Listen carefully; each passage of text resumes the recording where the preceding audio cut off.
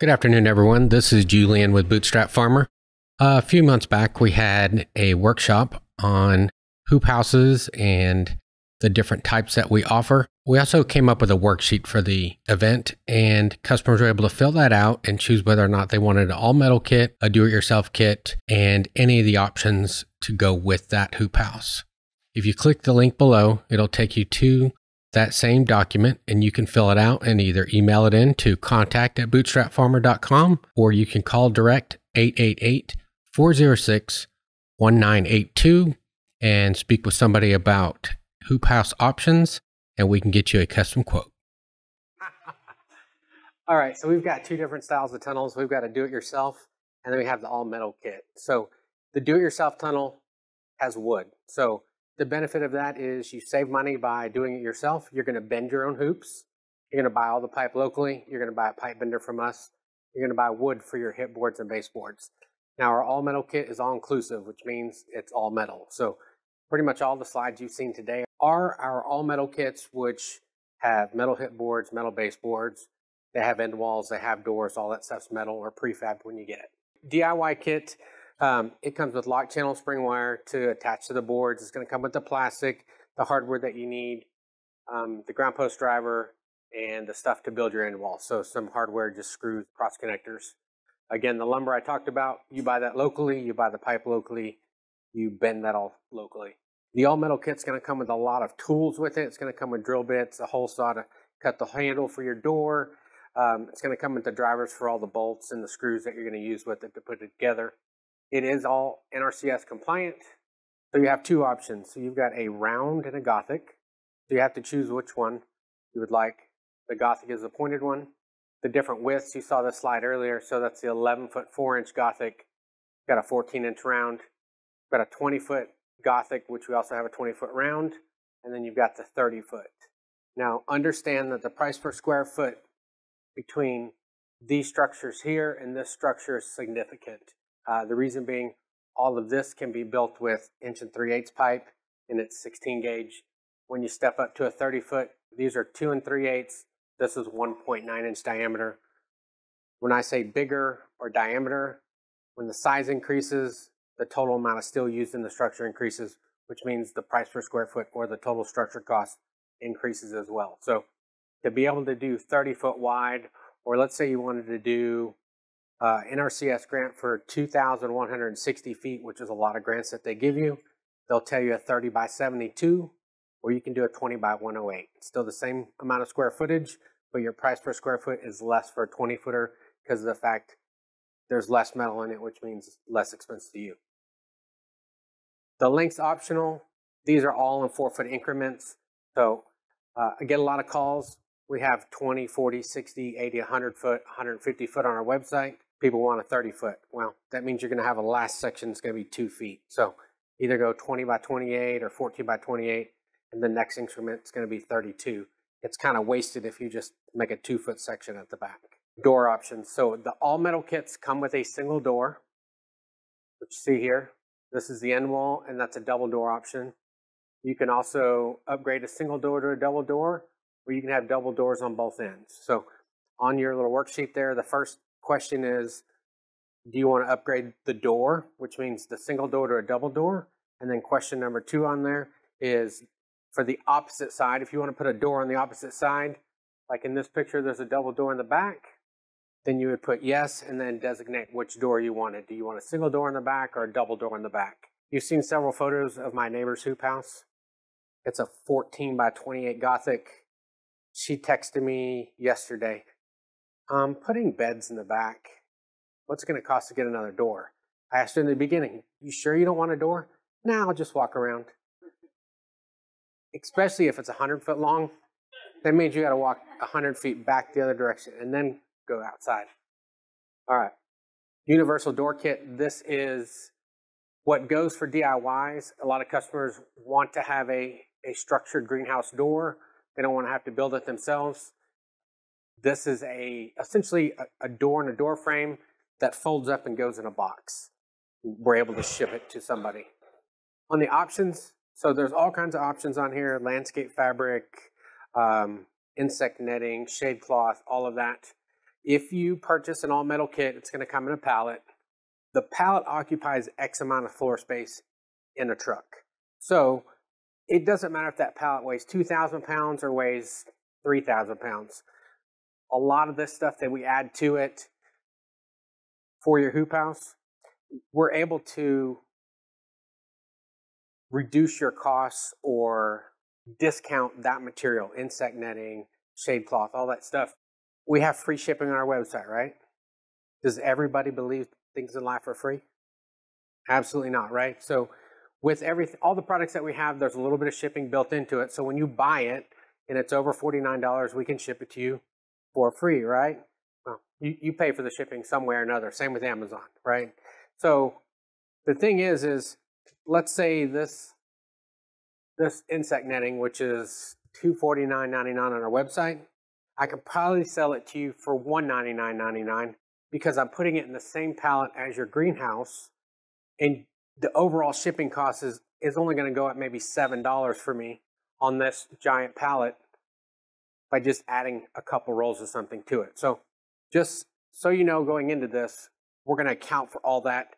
When you pick up all your accessories on this worksheet, at the end of it, you're going to see a lot of line items will be discounted just for the fact that I'm able to put them all in the same pallet and ship them all at the same time. Okay? Roll-up sides, that's an option. Really not an option in Texas. It's too hot. And unless you already have electricity or you're running some kind of chiller, you want passive ventilation. The insect netting we talked about earlier. I know Nick said something about it. I know Piper said something about it, but I'll get a little more detail. There is mica fiber. When you see one of these in person or up close, you will see that it looks like there's a rainbow strip in it. That is a mica or a glass fiber that's woven in there. That's what reflects a certain wavelength of light. That's why the bugs don't want to be around it. They won't attempt to even go through it. Landscape fabrics and pins. I know that Piper, again, she said something about it, but you see how this extends out just a little bit past the house? I tell most of my customers, whether or not they buy it from me or they buy it locally or whatever, at least put a minimum of 24 inches around the whole hoop house. One, you don't have to weed eat or mow around it. You're also 2 feet further away. So if you are mowing around it and your mower picks up a rock, it's going to be less likely to go through the plastic if it throws a rock at your hoop house. More landscape fabric. We've got black on the left. We've got white on the right. Both semi-permeable. So water doesn't go straight through them. When you water, if you see it sitting on top, again, it's because it's semi-permeable. Shade cloth, to be more specific, this is the aluminum shade cloth. My neighbor didn't want to spend the money on that. Again, most farmers are price conscious. We'll say that. And I said, no, you want the aluminum. And now she appreciates it because it was getting very hot in there before she put it on. And now she likes the aluminum. So different options. The denser ones are the 50%. That's the 30%. That's the aluminum. And again, it's got actually a reflective material that runs through it. Shade cloth clips, just depending on how you're going to attach it to your structure, whether or not you'll need shade cloth clips or additional spring wire. Repair tape, you should always have repair tape. Doesn't matter. Again, mowing around it, you might throw a rock through it. Believe it or not, you could take 6 mil plastic, you could take a log, a piece of split wood, and throw it at the plastic, and it's going to hit it and bounce off of it. Take a twig about that long with a little skinny point on it, and you throw it, and it'll poke a hole right through it. It just has to do with surface area, right? It's a very strong material, but you throw a blunt object in it, no problem. You throw something sharp, it's going to make a hole through it. So you want some repair tape there. Batten straps, again, those are not optional with a woven fabric. If you want some for your hoop house to tighten up areas, again, it's on there as an option. Purlin kits. In this design, the longest span from here to the hip board is unsupported. So if you add a Purlin kit to it, the Gothics come with a Purlin kit, but if you add a Purlin kit to it, it just gives you additional structure. Again, wind loading, snow loading, things of that nature. We don't really deal with snow here, but corner wind braces, if you get a Gothic, they do come with the Gothic. If you depend on your orientation of your house, on the end walls, here we have pretty much a south prevailing wind. So if you're going to put your end wall facing south, it is recommended. Nick talked a lot about these. If you're going to trellis things, grow vining crops, horizontal bars and trusses are something you can add. They are optional, and we've got them out here in the Gothic that they're building. You can look at those. A lot of different ways to do it. So you can do every hoop, every other hoop. You could do it in sections. You could do it every 20% or every fourth hoop, just depending on the size of your hoop house and what you're going to hang. Active ventilation. So depending on what you're growing, if you're growing something that has flowers and water or moisture as a consideration, then you've got circulation fans where you can continue to circulate the air within the hoop house. And then you've also got the active ventilation to take heat and move heat out of the hoop house.